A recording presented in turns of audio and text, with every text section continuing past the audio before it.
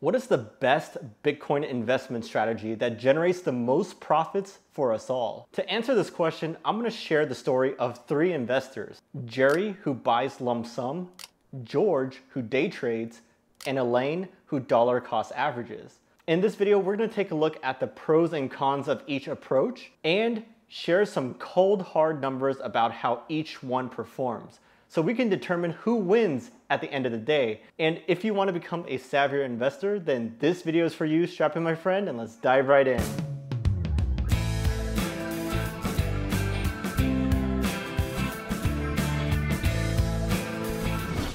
At the end of the day, we're all here because we want to make money. I mean, sure, I like the technology and I believe in a decentralized future, but let's not lose sight of our financial goals too. That's why it's super important to make sure our investing strategy is optimal and backed by data too. Because the unfortunate reality is that most people enter the crypto world when we're near all-time highs and they have serious FOMO. That's a huge problem, because if they just randomly invest and don't think through their strategy, they're gonna lose a lot of money and just leave crypto forever. We don't want that to happen, because we need every single person to join and stay in order to reach mass adoption faster. Fortunately, we got our good friends Jerry, George, and Elaine with us to learn from them and take a look at how much money they each put in, what their returns are during a bear market and a bull market, and the biggest question of them all: who wins the title of best investor and takes home the bragging rights? All right, first let's meet Jerry. He's who we call the lump sum investor. He discovers Bitcoin when his old buddy Kramer tells him, "Hey bro, you gotta buy some Bitcoin.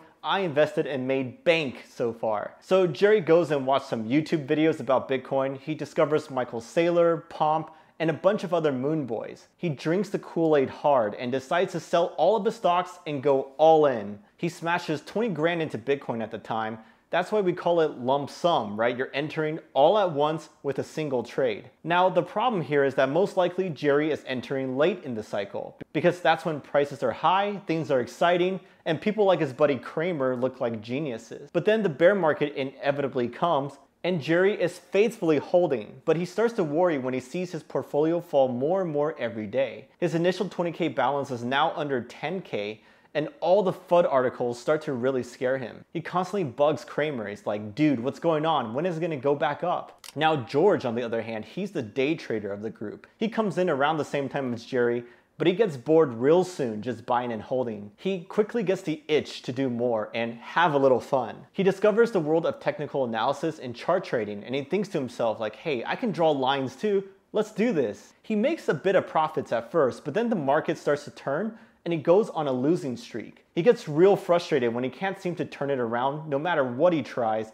so he ends up quitting with a total loss of around 30%. I mean, look, it's not that trading is bad, but the cold hard truth is that most people lose money when trading. I've seen some statistics say that 70 to 90% of active traders lose money. That's not surprising to me, because most people do it in a very amateur, shoot from the hip manner. They don't take it seriously like the professionals who track every trade, question their biases, and properly risk manage. Those are the people who treat it like a full-time job, and that's honestly the only way you can make it as a trader. Last but not least, Elaine. She enters a little later than Jerry and George, but she stumbles upon an article that tells her about the benefits of dollar cost averaging, which really jives with her more conservative style. That's basically where you buy Bitcoin periodically with a fixed amount of money. In Elaine's case, she sets aside $100 every week from her paycheck to buy Bitcoin. Because the price of Bitcoin changes constantly, the amount of BTC that she gets with each purchase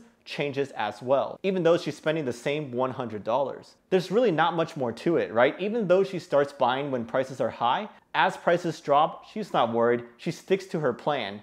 And she's actually happy because her cost basis, or the average price that her Bitcoin is purchased at, is getting lower and lower, which means that now she can buy more BTC at a lower price. The only thing she has to worry about is keeping her discipline, having enough cash to sustain her plan, and not getting the itch to mess with it. Oh, and she also needs to find a good service to use that doesn't charge her too much in fees. Okay, so now that we've met Jerry, George, and Elaine, it's time for the fun stuff. Let's compare their performance for a couple of different scenarios, right? Bear market, bull market, and so forth, to see who wins. First off, George quits trading after his losing streak, so I'm just going to disqualify him right here and not consider him. He did turn his unrealized losses into realized ones after all. If you want to read the stats about how most traders lose money, I'll leave this article for you down below. It has citations to some research reports as well that you can check out further. So in our case, we're just going to compare Jerry and Elaine, the two hodlers. Alright, so to compare their performance, I have to get my hands on Bitcoin's price data. And at first, I planned on using Google Sheets and somehow use a formula to grab Bitcoin's price on any particular day. That way I can calculate it myself. Turns out you can do that, but it's a huge hassle. I have to sign up for an API key and then pay money to use some service, and I was like, nah, hard pass. But then I had a stroke of luck. I stumbled onto these dollar cost averaging calculators for Bitcoin, like this one right here, or this one that I found when I was Googling for the data I needed. This is exactly what I was looking for because it lets you set the buy amount, how often to buy, when to start, when to end, and you can see all the detailed performance of this dollar cost averaging strategy. Now finally, I had all the data needed to evaluate Elaine's DCA strategy. Now Jerry is easy, right? He smashes it all in instead of spreading it out. So I can just calculate the amount of BTC he bought and then multiply by Bitcoin's price at any day to see what his portfolio is worth. And when we're comparing their performances, there's a few scenarios I want to focus on. First is if they both start at the best time, aka the lowest point in the previous bear market. For the reasons I said earlier, this is super duper unlikely, but we can take a look anyways. The second case is if they both start at the worst time, aka near the peak of the bull market, which is quite normal if you think about it, right? And then we'll take a look at how much your portfolio is worth at various points in the subsequent years.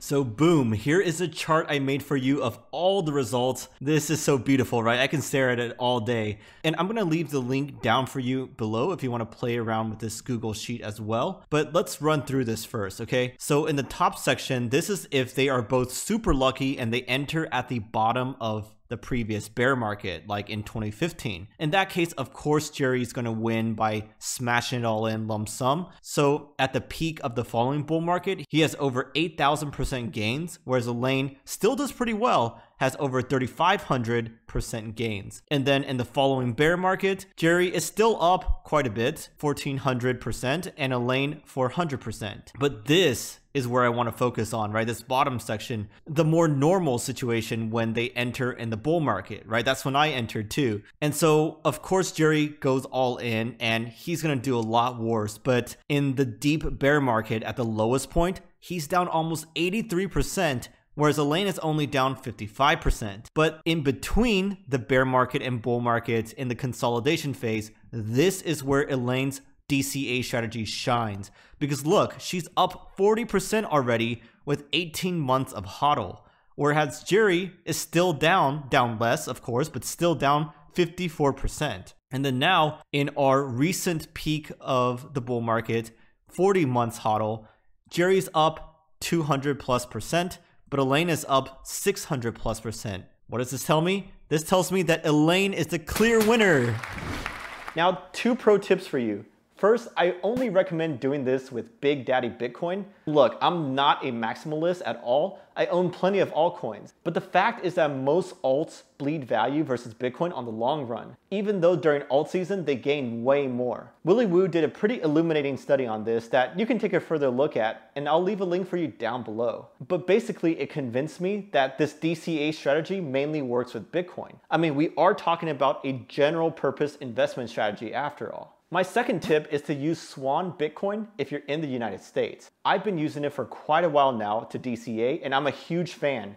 They have low fees, it's super simple to use. I mean, it's literally only focused on DCA, nothing else. I actually have a partner link that gives you a sign-up bonus, so you should check that out down below if you'd like. So, are you convinced by the results? Will you start dollar cost averaging if you haven't already? Also, just for fun, who are you most like, Jerry, George, or Elaine? Be sure to watch this video where I review Swan Bitcoin and show you how it works. And why not subscribe as well to catch my future videos? I'm Kevin from BFB. I can't wait to see you on the next one, and cheers.